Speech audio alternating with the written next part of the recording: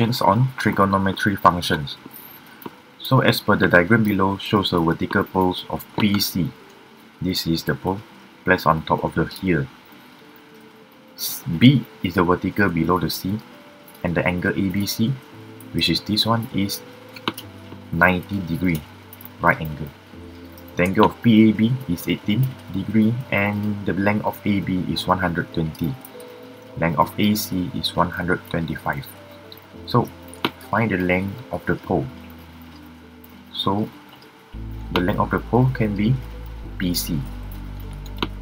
Okay, before you start, this is a 3 marks questions, and I'm going to guide you on how to get full marks for these questions.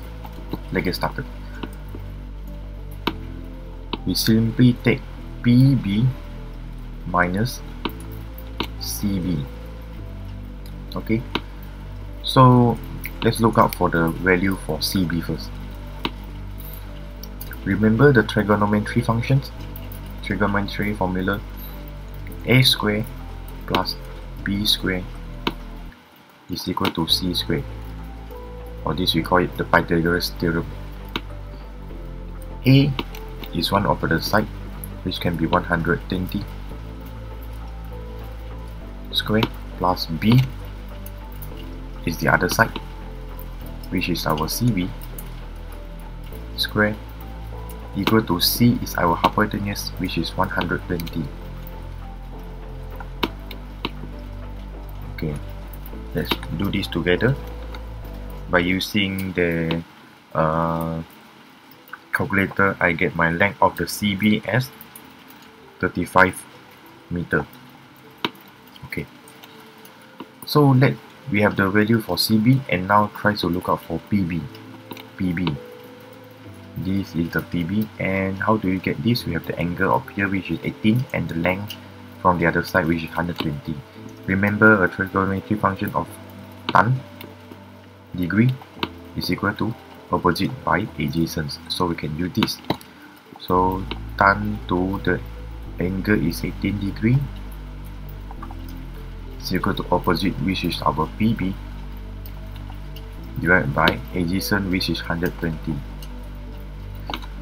So let me rearrange it. PB is equal to 120 multiplied with tan 18 degree. So I will get my length for PB as 38.99 meter. Okay, now we have the value for PB and the value for PB. Let's put it inside into this formula. Okay, so we get in order to find PC, we take PB minus CB. Let's put in the value. PB is 38.99 meter minus CB, which is 35 meter. So from here, I get my length of the pole PC as 3.99 meter. So this is the final of the answer.